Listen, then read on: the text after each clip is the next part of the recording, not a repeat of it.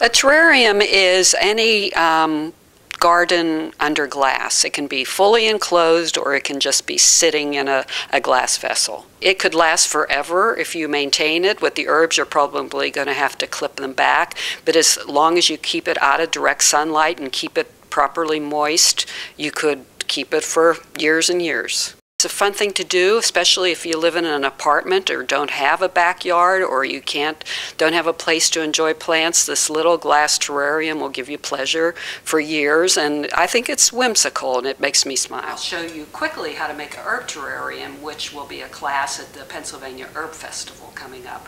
First of all, you pick your glass vessel, and then at the bottom of the vessel you would put in some rock, any kind of rock. If you like something colorful, that's fine also. Then next you would put in some activated charcoal. This prevents odors from coming in your terrarium. So that activated charcoal, you can either buy it at a garden center or you can find it at a fish store. They sell charcoal. And then put in your soil, just a small layer here. Spread it around. And today I have some different herbs. Here's oregano. What you do is get rid of some of these longer roots and then set it into the terrarium. And then here's a small thyme plant. Again, stick it in. And then you can fill it in with more soil around it. It's a little dirty, but we'll clean it up.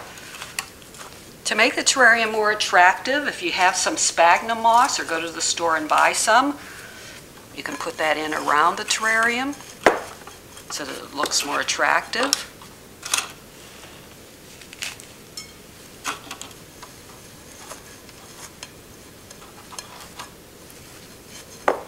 And then the fun part is to put some little treasures in it to give it some whimsy.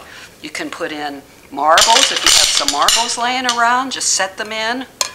Or if you have a little frog, which I do have a little plastic toy frog, set him in.